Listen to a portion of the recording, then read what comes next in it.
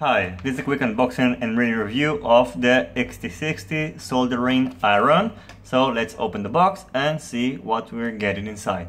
Inside, we're getting the soldering iron itself, we're getting the regulator, and we're getting a small instruction that doesn't say much. The weight of the regulator is 43 grams, the weight of the soldering iron is 75 grams, and you have 3 modes, low, medium and high. For the temperature, so it's 250, 350 and 450 degrees Celsius.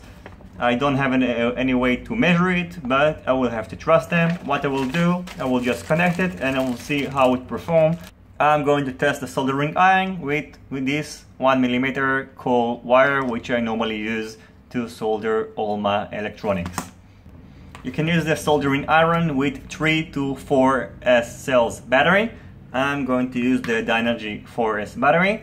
So what you need to do, you have to connect the regulator to the soldering iron, like that. And the other end goes to the battery. And you have also on and off switch here. So let's put on off while I connect the battery, and then on. And you can see the light here is working, so it's low. You can change to medium and then high.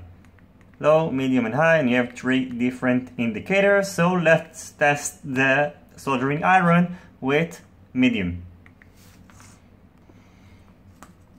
It has been connected for about 15 seconds, so let's test it. And you can see it's melting pretty well, even though it's been connected for very short time.